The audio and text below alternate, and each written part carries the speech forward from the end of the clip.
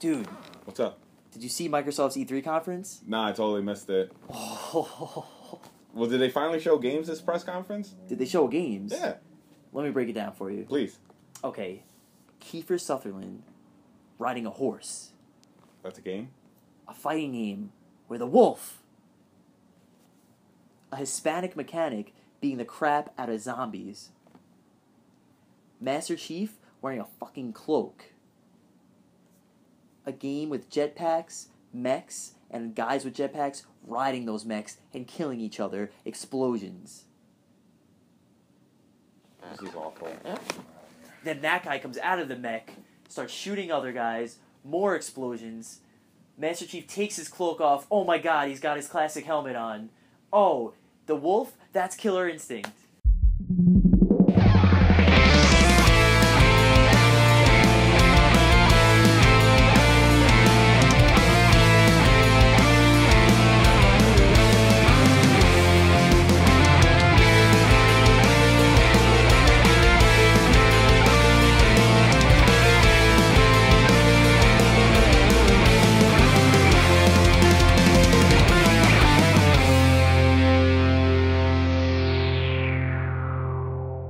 What's going on, everybody? This is Mike. It's Natal. And welcome to a very special 16th episode of Fight Your Rival. Yeah, it's a special E3 episode, so it's going to be a pretty long rushdown. The Rushdown.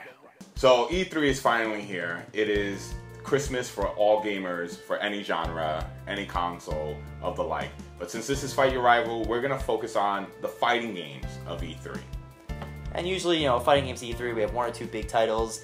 We've got a whole list this year. Yeah. We'll start off with probably the biggest reveal. You've probably heard about it by now, but Killer Instinct is officially coming back.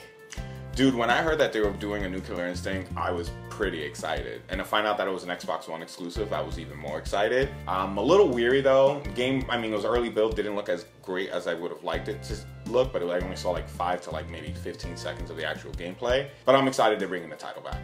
Oh, I'm very excited. I had a lot of fun checking out all the trailers. Mad Cat streamed the game a lot. They had like pro players, guys like Mike Ross, Reinhardt going at it. But yeah, the game looks fun. I think, it does have that kind of Street Fighter 4 cartoony art style. I think the game looks very pretty. It's nice to see a fighting game run on next-gen hardware. We'll have to see more when the game actually comes out. We could play it, but it looks like fun. We got to see Jago and Saberwolf. Yes. Glacius is confirmed. Yeah. I think today also a few other characters got confirmed. The crazy combos are there, the combo breakers are there. And the Ultra, yeah. The super excited announcer. So it seems like the core components are there. Everything I've been reading on Twitter, I've heard mixed reactions to how it plays. I think it seems that people the more someone's attached to old Killer Instinct, the more of an adjustment it is, which makes sense. Yeah. But then again, when was the last time you played Killer Instinct? Yeah. I don't remember the last time I played Killer Instinct. If you guys out there never played Killer Instinct and you're like, what's Killer Instinct? It's actually going to be another free-to-play game.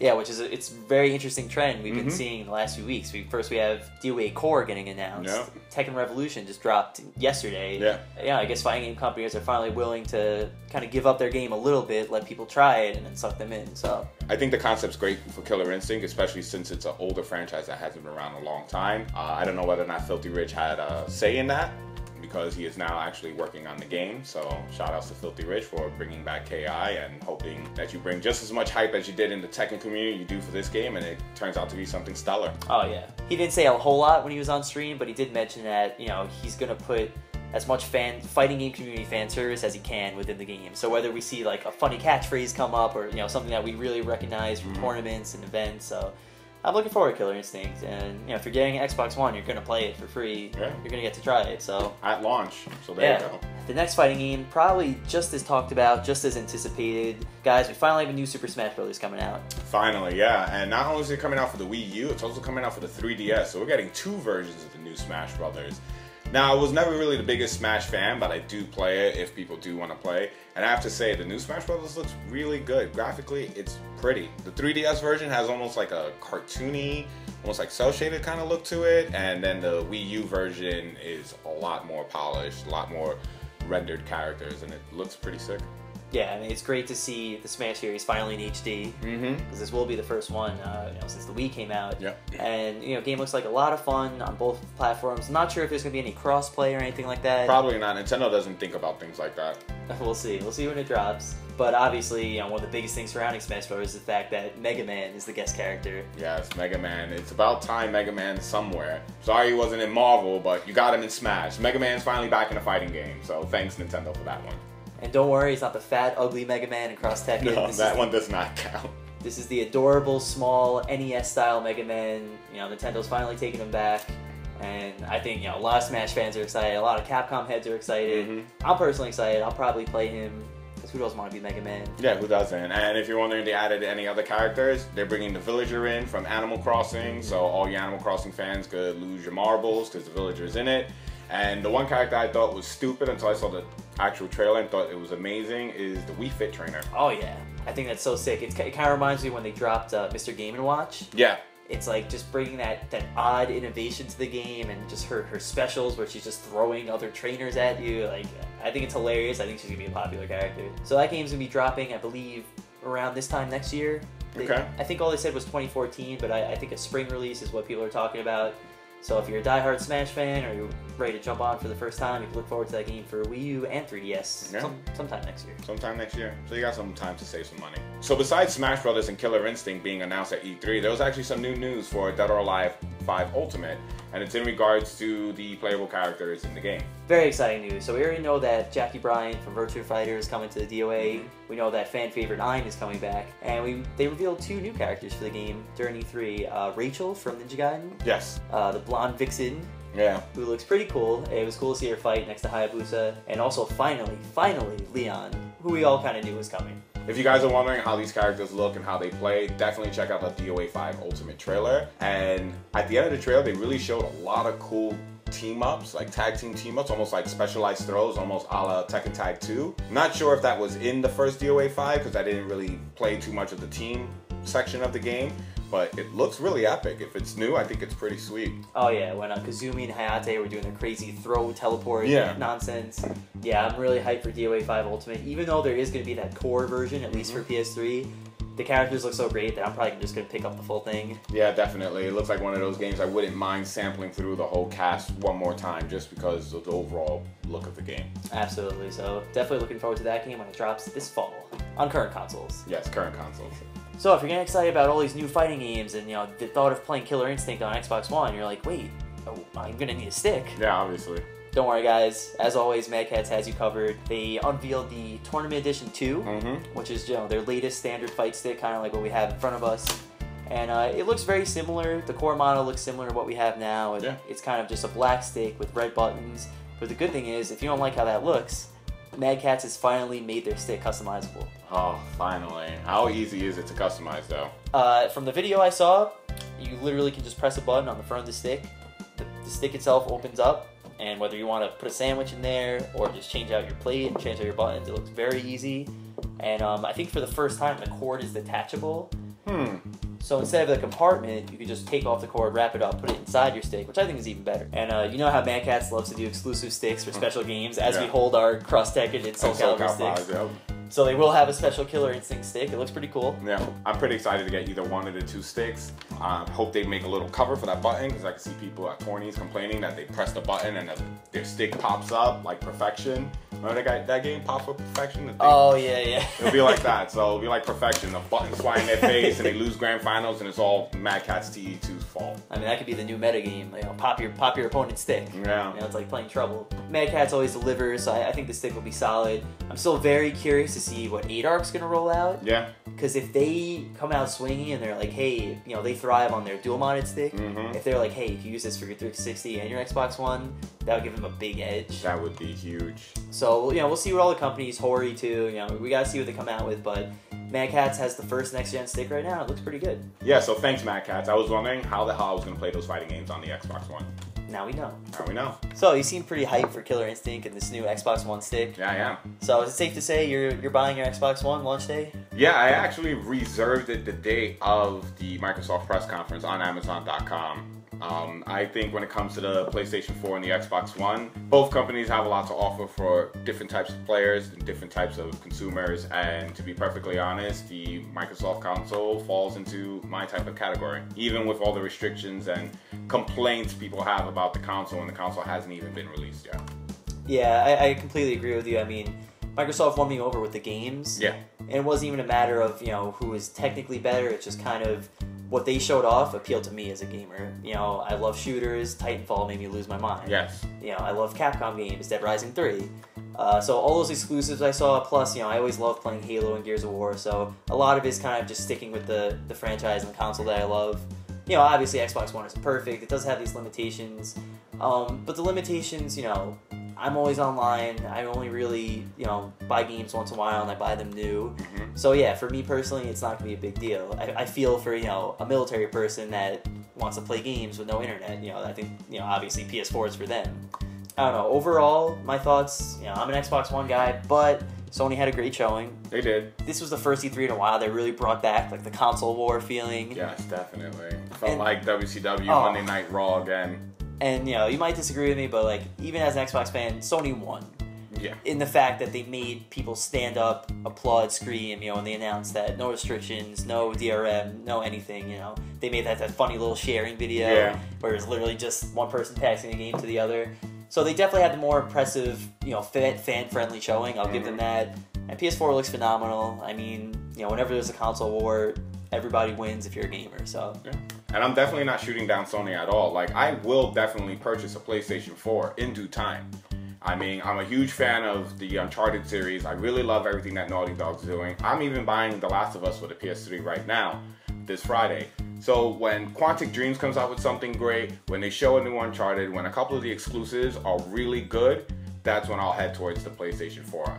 And if Sony really wants my money quickly and easy, if they were smart, they would get some type of exclusive rights to Tekken X Street Fighter or exclusive content, and I would definitely buy a console for that game if that's the better one. Absolutely. That is the one edge. I mean, opinion is split on Killer Instinct, but it's the only exclusive fighting game out right now. Yeah. If you want to play Killer Instinct, you can get Xbox One. So, I think Sony, with their connection with Tekken, I think they could easily pull something like that. Yeah, and Tekken Revolution didn't come out for Xbox 360 at all, just PlayStation. Tekken Hybrid, just PlayStation. So, some companies still have roots to Sony. If Sony does everything right, this could be their PS2 era all over again. The PS2 era was dominant, it was amazing. And to touch up on the, comment you made about the military personnel person who would like to play it, but they can't be online, I think Microsoft is already thinking above everyone else, and not just with the technology we have now. Technology is moving so far and so advanced. Who knows what type of Wi-Fi or internet or any form of capability will be available 2-3 years from now. Some phones already you can make a hotspot. So if the military personnel, if anyone in the military has a phone with a hotspot, you can hotspot your phone. It'll connect your Xbox One that one time you need for the day, and then you turn off your hotspot, and then you can play your Xbox One games. So there are ways around it. It's just unfortunate it's not the convenient ways that we're used to. We're gonna have to come up with new methods and new ways of playing games, but that's the beauty of technology and games. That was beautifully said. I mean, it could very well be that, like you said, Microsoft is just planning their console for a world that is eventually going to always be online. Yeah. Which, people have split opinions on that alone. But if you look at it that way, it doesn't really... It's an easy thing to complain about, but if you think about how you use your Xbox now as it is, it's not going to be very different. No, not at all. The minute you turn your Xbox on, I mean, like you said, I'm perpetually online all the time. Yeah. I mean, the only time I'm not online is if the machine is off. Granted, I do, I am a little weary if there's system maintenance for 3 to 4 days. Am I going to be completely blocked out? Probably not. Microsoft's pretty good with customer care. What they'll probably do is exclude or find something in the software to give it that option, like from this date to this date, there is no need for checkup online to play the games. I doubt they'll shaft us completely and be like, nope, sorry, your machine is not working for 4 days. And if they do that, then that's when Sony is definitely going to go on the way. So let's hope that doesn't happen. No. Like with anything, we'll have to wait till November when these systems are out. System launches always have their kinks to work out. Yes, they always do. But hopefully these systems are advanced enough that we don't have another red ring situation, or yellow light, or exploding systems, or PSN getting hacked, any of that nonsense. Yeah, and shout out to Microsoft for being great at marketing, making a day one version of the console. That's why I reserved it. They literally just wrote day one 2013 on my controller and gave me an exclusive achievement, an achievement that you only could get if you buy it day one. You sold me. You gave me the most stupidest little things, and I'm all for it. Like, it's fantastic. And other things come with that day one edition. Actually, exclusive content for specific games. Launch titles are coming out. You get specific things for like Forza 5 and a couple of other titles. And the one that I'm excited about is for Dead Rising 3. You actually get Chuck Green and Frank West from the other two Dead Rising as playable characters. That's freaking awesome. That's incredible. I mean, I do like the new sloppy mechanic guy, but that's great fan service for Dead Rising fans. I like that Capcom's going down the more minority route and they finally got a Hispanic all up in there. Yes. Yeah, it's pretty sweet. But all in all, it's a great time for everyone, whether you're a Sony fan, a Microsoft fan, a Nintendo fan.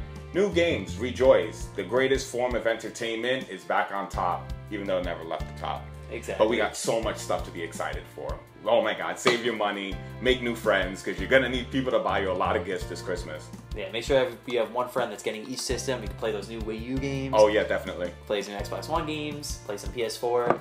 Like I said, console wars, everyone wins. You take away all the technicality, and there's just a crap ton of incredible games coming out. So. Yeah, and this is just first year, guys. I know you saw the videos. Imagine what we're going to get 2 to 3 years from now. I'm scared. I'm excited and scared. So obviously, when something as massive and as exciting and game-changing as E3 happens... No pun intended with the game-changing. Twitter's always on fire, which is perfect because right now, it's time for the tweets of the week.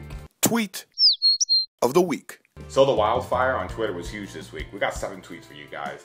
Of course, mostly all of them are E3, Xbox One, or PS4 related. The first one's from Ray Fonseca, and he writes, RIP, hashtag Xbox One. And underneath is a photo of the Xbox One with 2013 to 2013 underneath it. That'd be a horrible lifespan, and you know that's a popular image just going around. You know, for all the Xbox One haters, it's gonna happen. Every system has them. Yeah, it is what it is. Of course, that tweet is just one of the many that's kind of cracking on Xbox One right now, understandably. And this next one comes from Mal Suarez, and he writes, "It's all over. PS4 rules." And he posted another kind of viral image that says, "Go home, Xbox, you're drunk." You know, when comparing the specs of the two systems, which you know, at first glance, my Xbox One might look crappy, but wait till they come out. It doesn't matter what the mechanics or the guts are inside the machine, it's how you use them. Perfect example, the Saturn was way more stronger than the PS1, but the problem was the Saturn was way more difficult to program for than the PS1, so the PS1 surpassed the Saturn. It could happen again. History has a tendency to repeat itself. Indeed it does. And the third one is actually just a positive overall tweet, and it's from Hector Sanchez, one of the producers of NetherRealms. You know, the guys who brought MK9 and Injustice, and he writes, Killer Instinct. I think that was a good chunk of reaction, and you know, obviously everyone's hype, and it makes sense that Hector, both a producer and kind of an old school Mortal Kombat guy, those two franchises are very intertwined. I feel like they have the same fan base. They did. Killer Instinct was kind of, in a way, Nintendo's Mortal Kombat back in the day, so you know, it's nice to see one of the creators of Mortal Kombat just get hype over this new game. Of course, Killer Instinct wasn't the only fighting game people are getting hype over. Yep. Smash Bros. Was the talk of the town on Tuesday, and Robert Hughes writes, Nintendo should just buy the Mega Man IP. I've always thought so. They've done more in that minute trailer than Capcom have in 10 years. So true. Yeah, it's kind of depressing, but it's very true. I mean, no new Mega Man game, you know, a sloppy version of Mega Man and Cross Tekken. Mega Man Universe, and it looked incredible, and then they were like, yeah, we changed our mind. And Nintendo comes out of nowhere and has the Mega Man we all know and love as one of the prominent characters in Smash. So, in a Namco-developed game of all things. So Crazy world we live in right now. Yeah, that's video games today for you, but, you know, I agree with this guy. I'm hyped that Mega Man's back, and it's exciting for everyone. And our next tweet of the week comes from OBS Master Steve, and he writes, Fight Your Rivals, still waiting on that Chrono Trigger 3. Hashtag E3. I mean, Square fans do have that new Final Fantasy to look forward to. They do, and it looks incredible. I'm excited. I hated 13, and the only last two I thought were great was 7 and 8. We can argue about that for hours, but 15 looks great. It looks interesting. The new mechanics look really good. It's not your typical old school RPG, but that's what I expect with the next gen console. It's not my typical old school RPG. And our next E3 tweet comes from Dan Toy, and he writes, avoiding the whole Xbox One versus PS4 debate. Instead, I've got eyes on those new Wii U games. Hashtag Nintendo Kid. I've got to say, Nintendo's Direct Showcase Tuesday morning was one of the most impressive parts of E3 for me. Yeah, it was really good. I mean, it was great to see Bayonetta 2.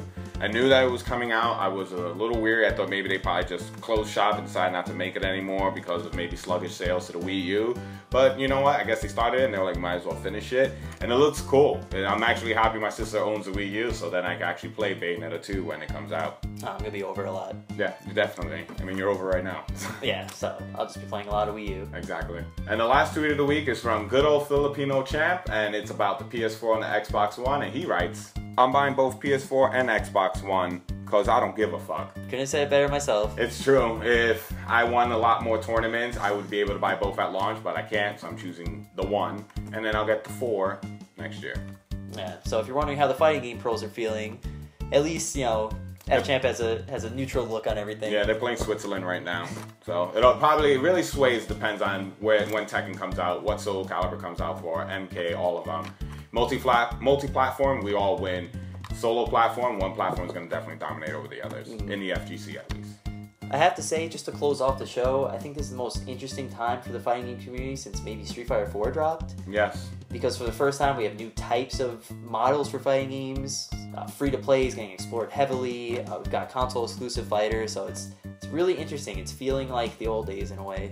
Yeah, I'm very excited. Who knows what the future holds, and the one thing I can tell about the future is that we will be here every week letting you guys know what the news is, what's going on until the launch of these new consoles, and then some, and then the launches for those, and so on and so forth until we die. So I'm here to play games for the rest of my life, and I'm here to let you guys know about them. And I'm Natal from Fight Your Rival. This is Mike from Fight Your Rival. And remember, guys, keep evolving. Keep evolving.